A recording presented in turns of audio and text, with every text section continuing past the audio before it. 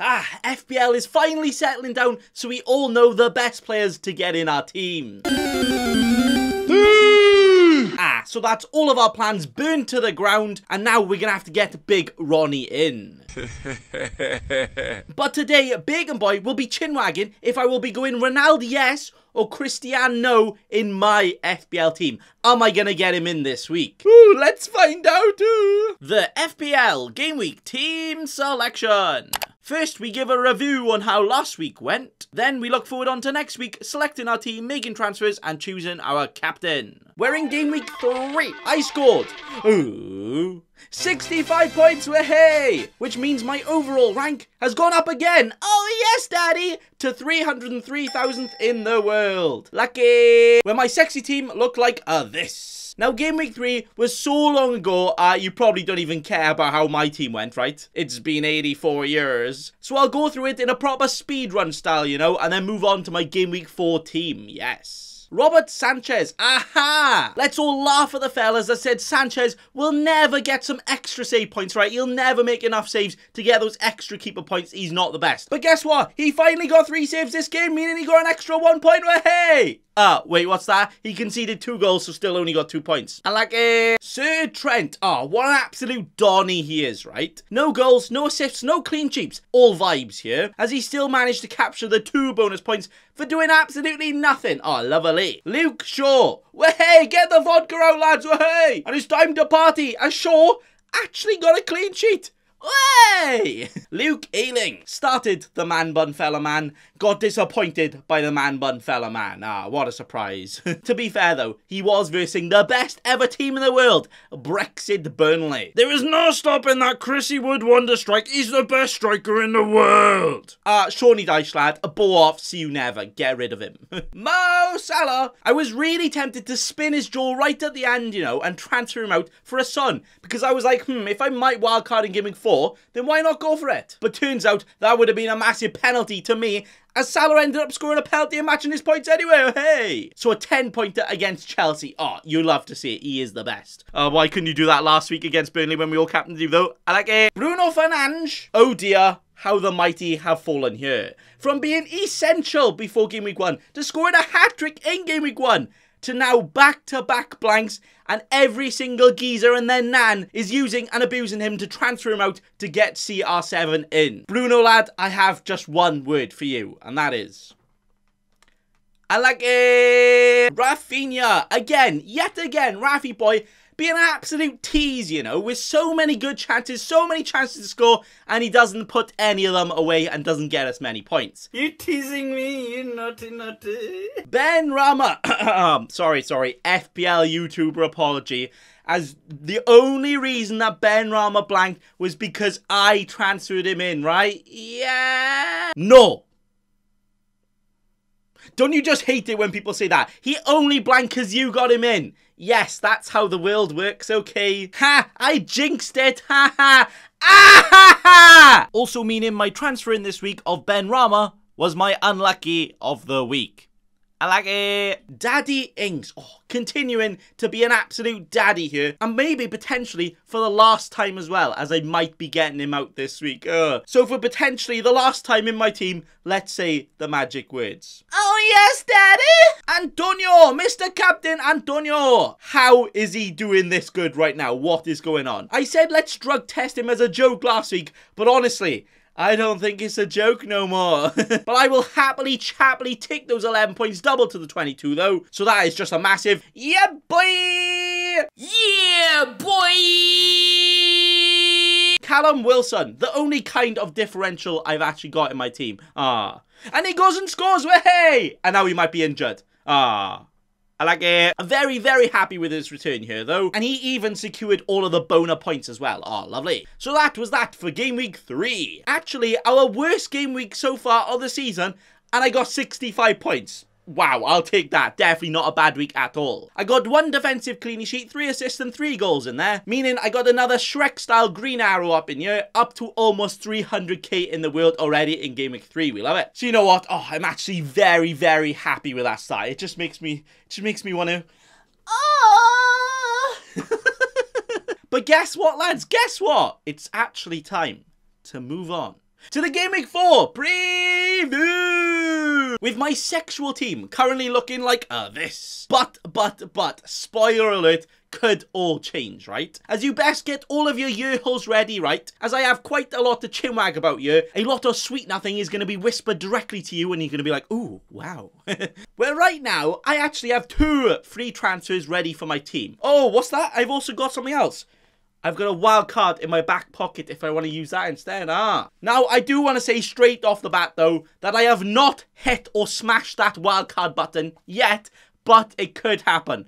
But it's looking likely that I'm not going to wildcard this week. I'll probably will leave it until game week 7 or so. But a few things this week might actually force me into it earlier than I want to. So let's actually get into them, shall we? Well, right now in this team, we've got the Greek god Tsimikas himself. Just chilling on the bench, right? He's just chillaxing, having a good time. Who not only might not start anymore because Robertson is now back, but he is also taking up a Liverpool spot, which I kind of really want right now, saying that Firmino might be out and Jota is now probably the best midfielder in the game. Like, I just really want Jota, man. Please give him to me now. We also have a Daddy Ings, who, yes, has been an absolute daddy, right, returning in all 3 of his first 3 games, but now has tougher fixtures than a steak that has been cooked for about 2 seconds. Even though Daddy is a daddy, he is definitely not chewing through them. Those fixtures are not very nice. We also have the potentially injured Callum Wilson in here, who has been quite impressive lately, but he's not going to continue to impress if he's hopping on one leg. And can he play? Can he? No. And then also we have a Bruno Fernandes, who now might lose penalties, get less free kicks,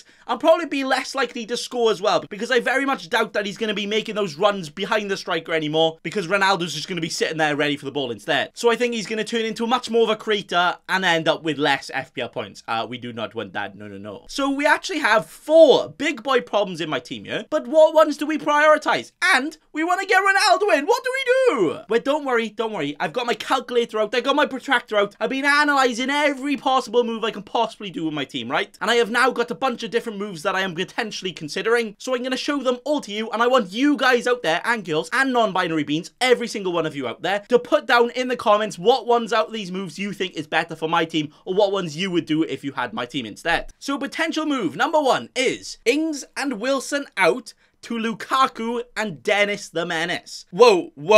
What? Using 2 free transfers this week and none of them are going to be on Ronaldo? Are you mad? But this one is more thinking that if Wilson is out and DCL, my ideal replacement for him, is also out, I kind of want to be getting rid of Wilson, and I kind of also want to get rid of Ings, who doesn't have great fixtures as well. And these moves right here allow me to have the big boy differential of the big boy himself, Lukaku, and also Dennis the Menace, who has 3 great fixtures, so could do very well in the next 3 as well. But yeah, big oopsie daisy, we don't have Ronaldo. Cristiano. That's not very good then, is it? No. But at least I will still have Bruno, who, yeah, I don't think is going to be as good as Ronaldo. But is it really worth a hit for potentially only 2 or 3 games? I'm not too sure, you know. And with this team, at least I still have some Man United covering Bruno, but I've also got Lukaku as well. So that is why I'm potentially considering it, and it doesn't include a hit. So that is potential move number 1. Potential moves number 2. Wilson and Bruno out, Ronaldo and Greenwood in. Ah, yes, now we're talking, alright? So this move would include effectively swapping my Man United premiums around, you know, a little bit of roundabout rotation there, by getting Bruno out and swapping him for Ronaldo. We love it. But then also getting in a Greenwood in there for the potentially injured Wilson. And I've actually gone for Greenwood now over any other midfielder, mainly because I can't quite get to Jota because I got Tsimikas blocking that 3rd Liverpool spot. And also I think Greenwood is right now the best midfielder option for the next 3 games, right? And the fact that I'm going to keep my wild card, I kind of want to get him in now because then I can jump off him after, because people who are on their wild card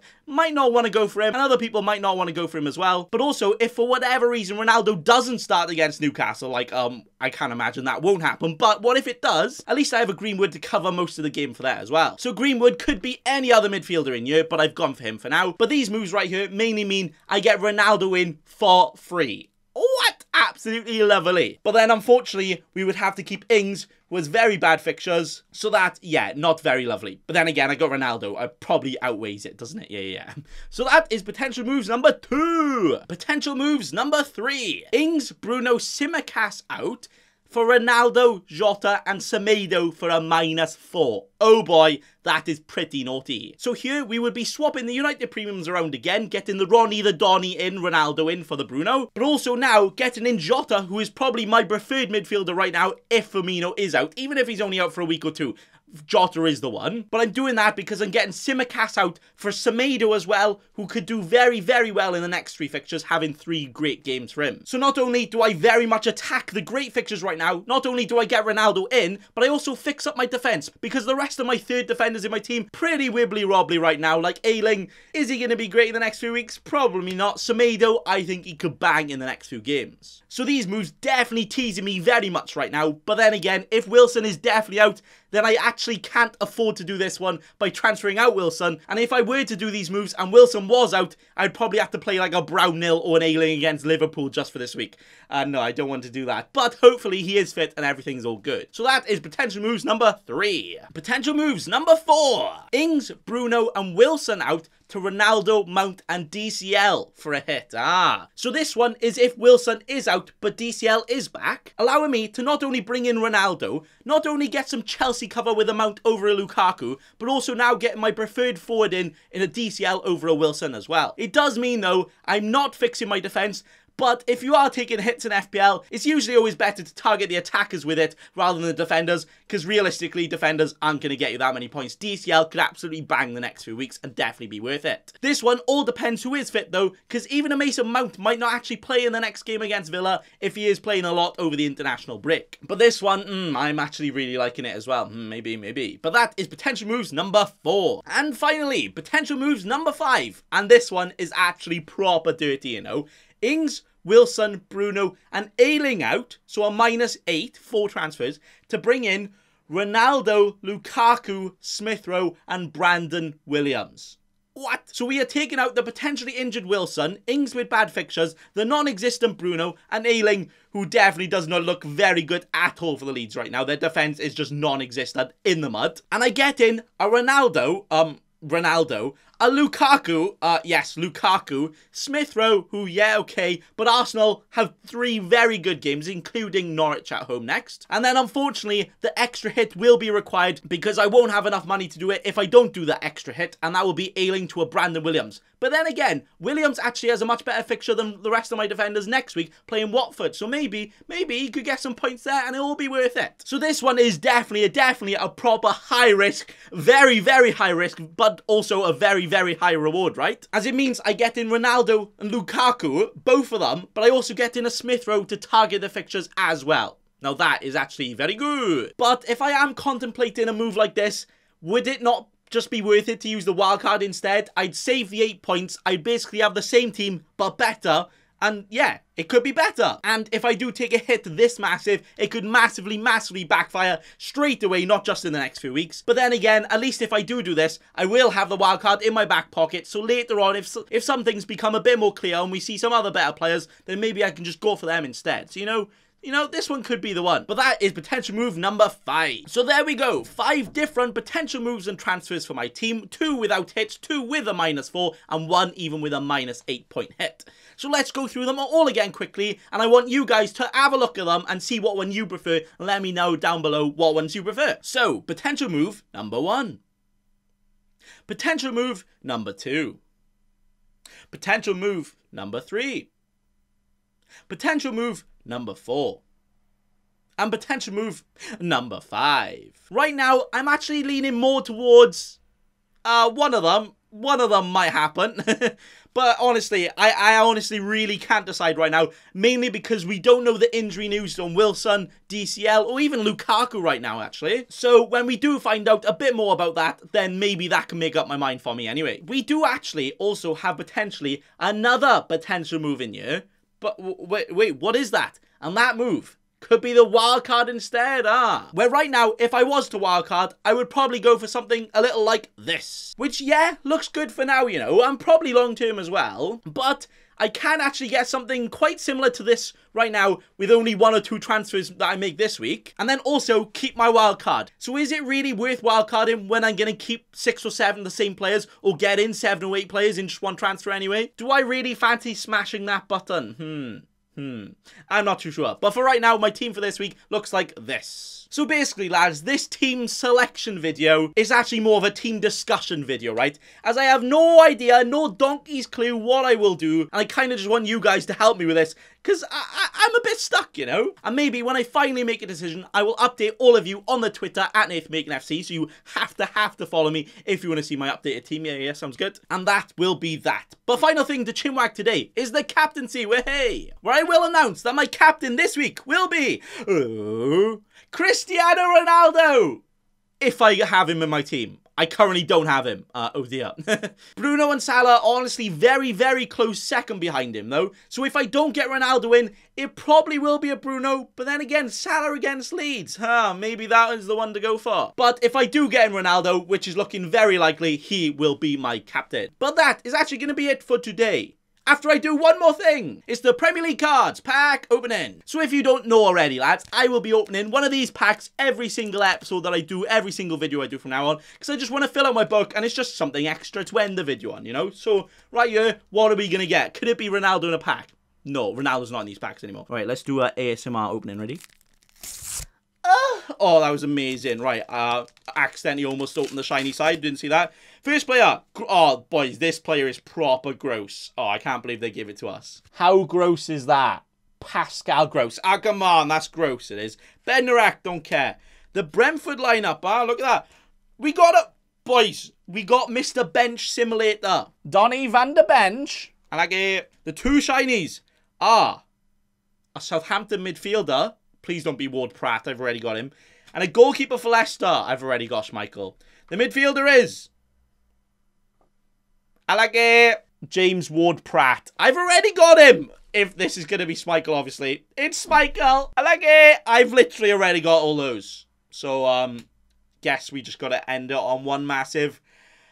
I like it. But anyway, thank you for watching today. And also, what have we got to do? I think you got to do one more thing. You got to remember. Don't be a cheeky scrub. Subscribe to Nathan Bacon right now.